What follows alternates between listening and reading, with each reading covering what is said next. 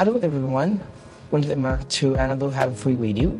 And in this video, I'm going to address the issue how to turn off Wi-Fi for WhatsApp on your iPhone. So right there, as you can see, you need to open your WhatsApp. The first step is you need to open the WhatsApp, and now from here you have to navigate to over here in the settings. And now from here, as you can see, when we have in this particular page, scroll down, and over here you can see there is an option called storage and data. You have to tap on this one.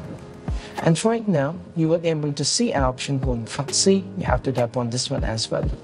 So right now, the proxies may not be set up, so you have to tap over here in the setup proxy. And over here, as you can see, we have to give a proxy address. So let me give a proxy address, something I have to give a proxy address I have to give. So the proxy address is 75.23.1.89. So this is the proxy address that I wanted to add, and we have to go forward and save.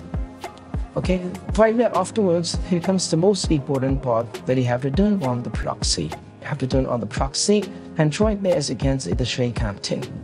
So it's gonna take a little bit of time to get connected, and you'll be getting a message like, it's not connecting. So you have to make sure itself that, as you can see, it's free to connect to the proxy. So the reason is we have given a wrong proxy address over here. So that is why we're having this issue. So once afterwards, you just need to go back over here, and you can see that the WhatsApp is it's keep on connecting, so that we have given wrong proxy address, so that it can be trying to connect it back. So how we can completely turn off your Wi-Fi over here like this.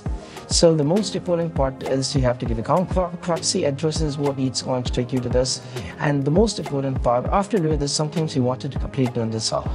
So if that is the case, just follow this. You just need to go back over here in the settings once again. Just go back over here. This is how it looks like. I'm showing you. Just go back to the storage and media once again, and go to the proxy once again, and you have to turn this off.